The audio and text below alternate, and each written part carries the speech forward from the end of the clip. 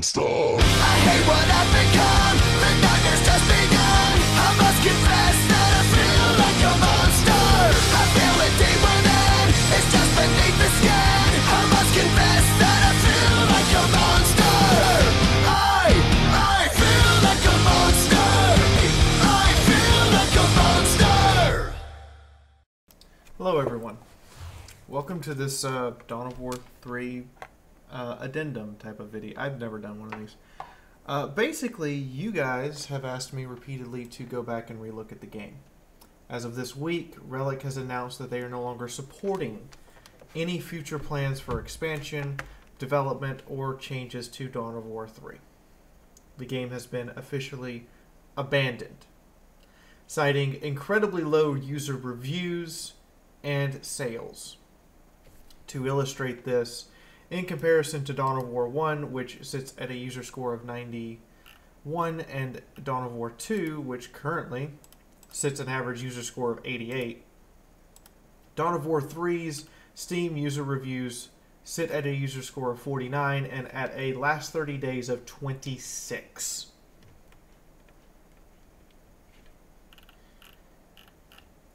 There are, despite having many glowing reviews from many different game media websites, I still gave it a negative review when it was released.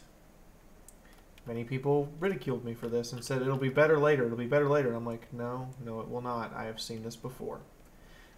I'm not saying I told you so. I am simply stating for the record that I predicted that this might happen, and that in the game's current state, it was simply not good. Which brings us to the list of reasons why Dawn of War 3 went poorly. We begin with the biggest and foremost reason: incomplete launch. Dawn of War 3's launch, there were things that were promised for later. The multiplayer matches were stunted at best. There was a distinct lack of ability to play against AI opponents without significant finagling at times. You basically could only play 1v1 against the AI. Except on... And now it's been expanded, but the point here being that at the beginning, we still, to this day, only have 4, 8, 11 multiplayer maps. 11 multiplayer maps. That's abysmal. 1v1, if you add in 1v1, you have 17 multiplayer maps. What? You still only have 3 factions. Still only have one faction campaign, one campaign in which you must play all 3 factions. And the game is still heavily reliant on you, the user, playing multiplayer and battles against other players, and playing skirmish battles in order to unlock your doctrine. I will tell you right now, this is very, very discouraging for new players to jump into multiplayer. So at launch, the game was not only incomplete, but from what I can tell after several hours of play, has not had drastic improvements that people had been saying it had. It has only had minor improvements at best.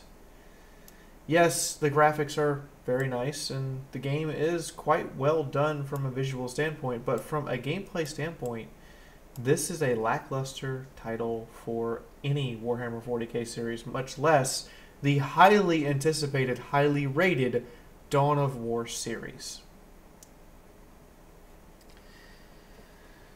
So, 3 starting factions, lackluster story of the campaign, an incomplete launch to say the least, and from the start, from the very start as a matter of fact, the game very much had a Dota-like feel. Even to this day, the multiplayer maps feel more like a Dota or a League of Legends style gameplay than like an actual unique map.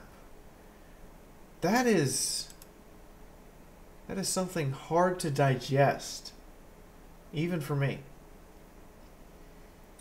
And it's a feeling that never got shaken.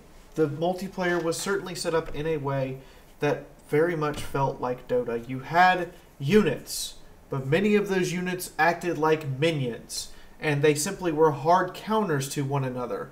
A squad of Space Marines equipped with rocket launchers would counter most vehicles, whereas if you ran at them with you run at that squad with orcs equipped with machine guns or melee weapons, and that squad gets mowed down. It was a rock paper scissors format, similar to something we've seen out of Empire Ages, not Age of Empires, not Age of Empires, different type of game referred to as Empire Age, which there are 3 editions of, where you had a rock paper scissors formula to combat, but that's something that's old and long since been abandoned in the RTS genre. Yes, rocket launcher troops shouldn't instantly kill most infantry, but they shouldn't also be virtually useless against other infantry. More importantly was the concept of simply paying extra money to unlock doctrines, which has been removed since then. It has been removed. But that was a disgusting feature. And it meant that players who didn't want to put the time in could just skip ahead and be better than other players. And that, my friends, is just not fair when you paid $60 for the game to start with. But let's continue on. Balance. I'm going to be quite honest. When I look at these units, I expect them to function radically differently. I expect them to act mechanically and tactically in ways that are drastically different. However, each faction has their own version or variant, if you will, of those units. Storm Boys function almost exactly like Stinging Scorpions do, or Striking Scorpions, excuse me, do. Eldar Wraith Knights work very much in the same manner that Imperial Knights do. And it's a sad truth. When I put them onto the battlefield, that's how they work. That's how they function.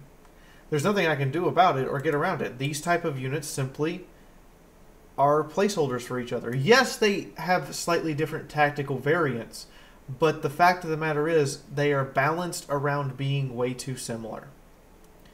Whereas in other 40k games, like Dawn of War 2 and even Dawn of War 1, first off, Dawn of War 1 released with 6 factions. You could play 6 different factions. The campaign only had 3-4 factions total? But multiplayer released with 6 and then later expanded to allow you to play Imperial Guard and so much more. By the time they were done, you virtually could play everyone. Dawn of War 2, very similar thing. Game released, you had Orcs, Space Marines, Tyranids, Eldar, and Imperial Guard built into the game already. And it was expanded through Chaos Rising and Retribution to the point of which you basically had a different campaign for each faction you could play. More importantly, their campaigns were designed so that you played one faction story.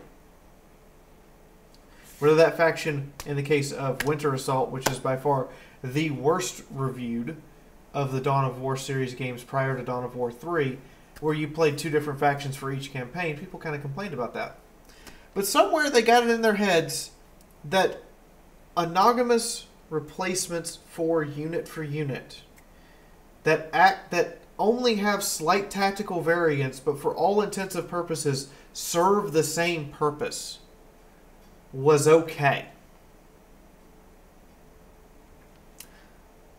So rather than relying on imbalance between different factions to be the balancing factor, they tried to make everything balanced.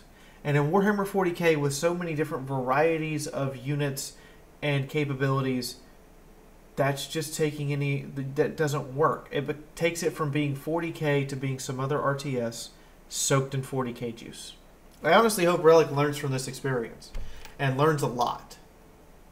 Their audience is expecting a gripping campaign that is not dry, that is not dusty, that is well play tested, that has a rhythm to it, that is the brutal arithmetic of combat that we as a player must learn.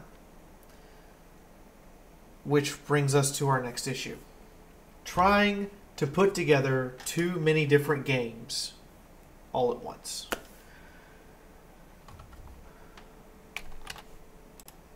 When I say trying to put together too many different games all at once, you had Dawn of War 1, which was a very standard base building RTS, which I'm sure many of you enjoy. And I enjoy base building RTSs occasionally, but they're not my forte. I prefer RTSs in which you select your units before battle or actively call in reinforcements during the battle and must go forward with those units. So I personally enjoy Dawn of War 2 more than Dawn of War 1. I know many of you will disagree with me, but you can't say that Dawn of War 2 was a bad game if you take it as a Dawn of War game with a different style. Now, when they tried to take both styles and merge them together is when they created a MOBA. And some people will say, will scream at me, it's not a MOBA, I don't know what I'm talking about. I hate to bring this up to you, but of the 1,000+ recent negative reviews, I went through all of them. I went through the most of them. 600. That's 6 out of 10. 604 of the 1,000 most recent negative reviews for Dawn of War 3 cite MOBA-like mechanics as a reason for a negative review. That's more than 50%. That's a majority of players have felt that this is played like a MOBA. Now, we may all be wrong and may all be missing a point here, and I give you credit for that. But the fact of the matter is, to me, I sat down and I trudged through 2 hours of League of Legends, and I sat down and I trudged through 3 hours of Dota, and I came back and played Dawn of War, and I couldn't tell a big difference between the games. You sent out minions to claim points, to hold objectives, to slowly break their line. You micromanage your heroes to forcibly destroy their heroes and break the line. That's the gameplay of all 3 games I just mentioned, including Dawn of War 3. The fact of the matter is, at the end of the day, when you're playing Dawn of War 3, the hero units matter way too much compared to standard infantry and standard units and standard tanks and everything. Basically, the hero units simply rule the battlefield. Which, if you're going to have hero units, sure, they should be incredibly powerful. But they should not rule the battlefield. The balance should be more closer to World of Warcraft 3, in which hero units are potent. But if you send in a bunch of grunts, they're going to be overrun without support. And that trying so desperately to recreate Dawn of War 2 and Dawn of War 1 as a single coherent game means this game lacked direction. And it lacked a uniqueness and became a bland RTS against a wall of RTSs from which we could pick. Whether we wanted more of the Dota, League of Legends hero experience, or more Command and Conquer, old school style base building RTS, you couldn't really pick out any one thing about this game that it did incredibly well. Dawn of War 1 is definitely a significant callback and has much of its appreciation loaned to us from traditional Command and Conquer style RTSs. Dawn of War 2 takes a whole lot from Company of Heroes and throws it at us and makes it meaningful. Especially, if I dare mention it, the Shadow of the Horned Rat and the Dark Omen RTS game. Dawn of War 2 feels like that, especially when you get to Retribution's campaign. Which brings me to my last point. The campaign itself, never expanded upon, feels like an extended tutorial for how to do multiplayer. I am sorry, but every great strategy game I have ever played, Command & Conquer, Civilization, Endless Space, Dawn of War 1, Warhammer 40,000 Armageddon, Tropico 4 and 5. It doesn't matter what type of RTS it is. Civilization sim, tactical military strategy, role-playing overhead style game. The thing that made players play the game was the hours or sometimes days of their lives they would invest in playing the single-player game. Even more recent titles like Orcs Must Die and Orcs Must Die 2, Medieval, and the Total War series have proven this without a shadow of a doubt. Single-player experience is what an RTS must focus on if it wants to stand out. There's no getting around that. There's no denying it or bypassing it or thinking that you can make a multiplayer RTS that we're going to pay $60 for and want. You're catering to the wrong audience. The free-to-play audience will want the multiplayer experience. Dawn of War has never been focused on the free-to-play audience. Even Battlefleet Gothic Armada has a gripping, long campaign. Even if the campaign is not what you're really there to play. You're there to play the multiplayer and the skirmish mode for most of the time that you spend in it. The campaign is still really good. There's a reason for that. Because while you stay for the multiplayer, you only become addicted to an RTS type of game through the single player. And that is by far Dawn of War 3's biggest failing. We expected a good single player experience, and we didn't get it. Hell, the third mission in the campaign is a long trudge through the trenches as you play orcs who only have access to shoot-a-boys and slug-a-boys. And that's it. Who thought that was a good idea?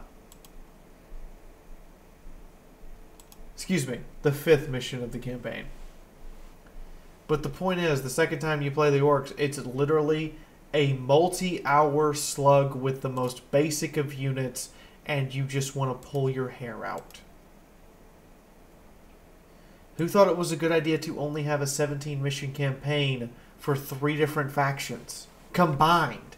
That means each faction gets 6 missions. There's no chance in an RTS for any particular faction to stand out, to grip the player. The story has too many different side characters going on in a single campaign. And in my opinion, that is the biggest failing. All of you might even agree with me when I point the following out. How long did you play Dark Crusade single player campaign? How long did you play Soulstorm with your friends single player campaign? Did you play through the Winter Assault campaigns even though they are labeled as not the best? Did you play through the original Dawn of War campaign and put it down and not come back? Did you play through all of the Dawn of War 2 campaigns before you ever touched the multiplayer modes? I know I did. I know that I kept coming back to Retribution because I wanted to finish the Tyranids. Or I wanted to play the Orcs campaign. I wanted to see what it was like to be a Tyranid. Even though many of the missions were the same and cookie cutter, they were still fun. They still were worth playing because there was a gripping story for each faction that I could play that could suck me in for hours. And that's the truth. But then we get to this game. And the campaign, once you get past the initial couple slog missions, runs for 5 hours. That's it. You paid $60 for 5 hours of content if you didn't want to step into the multiplayer and you were just waiting on new release. Who wants that? That's disturbing and twisted and sick. I know that Relic, nor Sega, nor the majority of the Dawn of War 3 fans will never see this video. That doesn't stop me from being any less passionate and any less accurate at researching the facts and trying to examine what went wrong. And at the end of the day, that's everything that went wrong that turned this. Understand, a Dawn of War game has a certain level of expectation for how good it's going to be. The hype train for this game was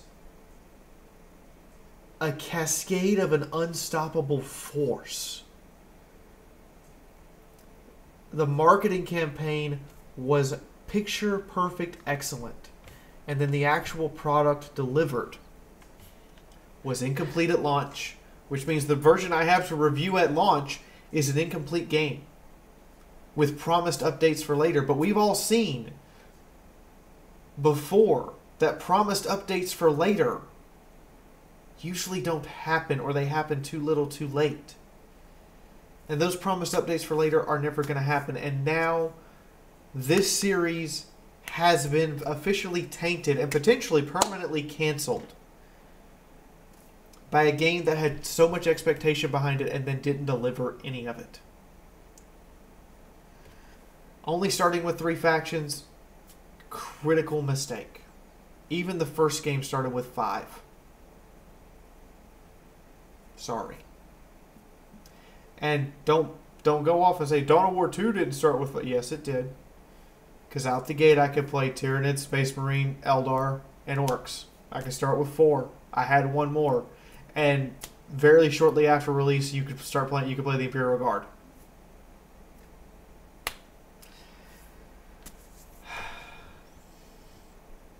The emphasis on multiplayer, again, is probably the last nail in the coffin here. They didn't realize what made the first 2 games great and memorable was our single-player experience that then combined with a multiplayer experience with friends. The writing for the story isn't nearly as good. The story campaign is not even a half of the campaign length of any other Dawn of War game. Tell me, when you were playing Dawn of War 2, because I know a lot of you did, even if you didn't like it, you still played it. How often were you sitting there optimizing your squad for one particular mission, all because you didn't know for sure if you had the right combination of guys going in? How many days did you agonize about when the next time you were going to be able to sit down and do 4 hours of Dawn of War 2 just to get through the next mission? Just to grind your way through it and feel like the entire time was a epic struggle in which you had to constantly shift your tactics. And then playing through this game, when did you ever feel like that? How many of you went back and played Dawn of War 2, the arena mode? The multiplayer mode for Dawn of War 1? After you had played the campaigns, after you had sunk your heart and soul into a strategy campaign, did you play multiplayer out the gate, or did you go sink your heart and soul into that? And yet here we have a Dawn of War game that expected you to want to play multiplayer first, and that the campaign just served as an extended tutorial. And we wonder why we're pissed off and it failed. We wonder why people are coming out defending it and trying to say that it wasn't that bad, and the fact of the matter is, it's not that it was bad. For a standard run-of-the-mill RTS, it's not a bad game. But for a Dawn of War, Warhammer 40,000, when you put that title in front of it, this is not even mediocre for that kind of a series. This is so far into the subpar range that this feels like a demo for Dawn of War 3. Like, a beta test for Dawn of War 3 than the actual Dawn of War 3 that we were promised and that we expected. And I tried to set aside my expectations and review the game as is, but when I stack it up against Dawn of War 1 and 2, it's like trying to stack up a run-of-the-mill Budweiser against a premium German Jaeger beer